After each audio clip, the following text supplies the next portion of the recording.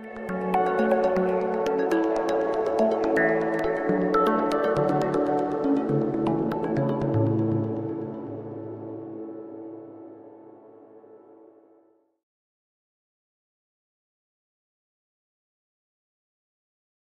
Randy Wong. I'm a retina specialist located in Fairfax, Virginia. Today we're going to talk about diabetic retinopathy. We're going to go over who gets the disease, what the disease can do, how it's diagnosed, and treatment plans. I think it's fair to say that almost every patient with diabetes will get some degree of diabetic retinopathy within their lifetime. So the biggest risk factor is time, the number of years you've had diabetes. A lot of people mistakenly believe that they won't get the eye disease if their sugar is controlled. And you ask any doctor, and we've all seen patients with great sugar control that still have the eye disease. So by and large, almost every patient with diabetes will get some degree of diabetic retinopathy. Symptoms of diabetic retinopathy include anything from no symptoms or 20/20 vision to slight blurring to profound vision loss, including blindness, but that's a rare case. It's really important to stress that with timely, regular eye exams, especially when your vision's good, that the chance of severe vision loss is well below 1%. The best way to diagnose diabetic retinopathy is to get your eyes dilated once a year. This will allow your eye doctor to directly examine your retina, and there are characteristic findings that we look for which signify the development of the disease. Now, sometimes we need to use additional testing, like an OCT, which will show leakage, or a fluorescein angiogram, which will show some other characteristic changes common in diabetic retinopathy. When we examine patients with diabetic retinopathy, there's really only two things that we're looking for. We're looking for swelling, and swelling of the macula, which is the functional center of the retina. Swelling in the macula, called diabetic macular edema, is the principal reason patients get a lot of blurring of vision. A few patients get what we call proliferative retinopathy or proliferative diabetic retinopathy, and that is signified by the presence of abnormal blood vessels growing on the retina or somewhere else in the eye. Patients who have diabetic macular edema are the largest group of patients I treat with diabetic retinopathy.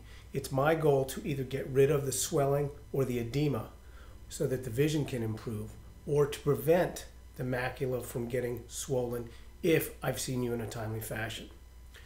There are lots of ways that we can treat macular edema.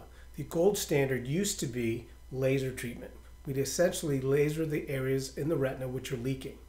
And the goal again is to keep the macula as normal looking as possible. These days there are also intravitreal injections. There are two classes of drugs that we can inject. We can inject agents called anti-VEGF, that's VEGF, and that stands for vascular endothelial growth factor. These chemicals stop the retinal blood vessels from leaking, and any existing fluid can be absorbed. There's a second class of drugs, such as steroids, which we can also inject, and this also gets the same result, although by a different mechanism. So the three treatments are laser, intravitreal injections of anti-VEGF, or steroids. The other finding that I'm looking for when I examine patients with diabetes is evidence of neovascularization. Neovascularization is defined as abnormal blood vessels that are growing somewhere on the retina or somewhere else in the eye.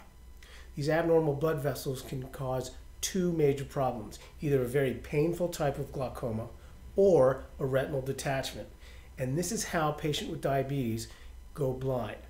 Again, remember, this is highly unlikely to happen if you get timely visits with your eye doctor. Once I observe, or once I diagnose proliferative diabetic retinopathy, what can I do? Well, the gold standard still is doing a certain type of laser called pan-retinal photocoagulation. Basically, I need to laser a portion of your retina. Other treatments which are not permanent fixes also include anti-VEGF medications, which are the same that I mentioned a minute ago when treating macular edema.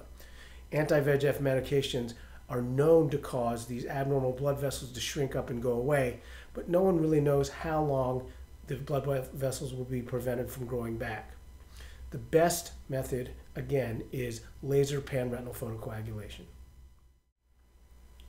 So we've defined diabetic retinopathy as the eye disease caused by diabetes.